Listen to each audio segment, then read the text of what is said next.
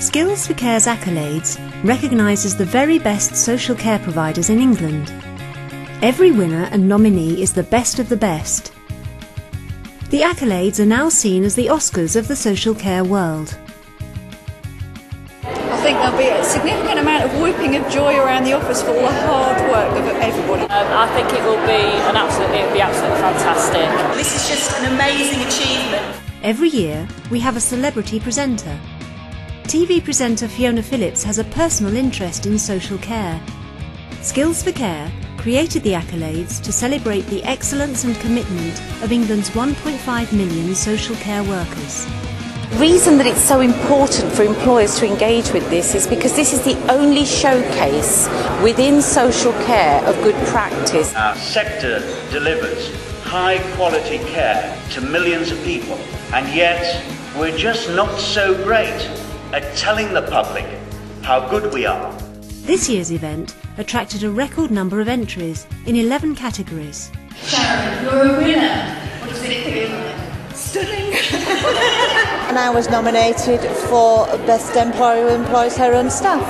They do different things with me. Some do personal care with me, some take me swimming, take me to the theatre, and they've just made a lot of pressure come off my family. So we've now got a family life back again. For Alzheimer's campaigner Barbara Poynton, who cared for her husband Malcolm, it was a chance to say thanks to care workers. It's comforting to know that when I come to professional care, and I'm sure I will, I'll have a much better chance than Malcolm did of being treated with dignity, with respect, understanding and empathy.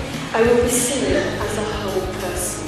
This is the second year the accolades have been held in partnership with the Department of Health. Social Care Minister Phil Hope presented the Winner of Winners Award to Voice and Kirklees County Council. It is a wonderful opportunity to celebrate success, and something we should do a lot more of throughout the year, and not only once a year. And I have to say, I think what's unique about these Accolades awards is that they value the workforce. And I know just how important it is that we give the recognition and we give those people who go out there day in, day out, week in, week out, all times of the year, to give the people who need the care that we're providing for them, empower people, to enable people to have choice and control over their lives, to live the independent lives that they want to lead. And it's you people that are making that happen.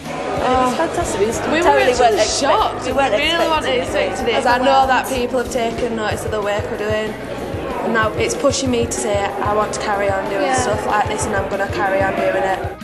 Entries are now open for Accolades 2010 at the Dorchester Hotel. To enter, all you have to do is download an entry form from the Skills for Care website.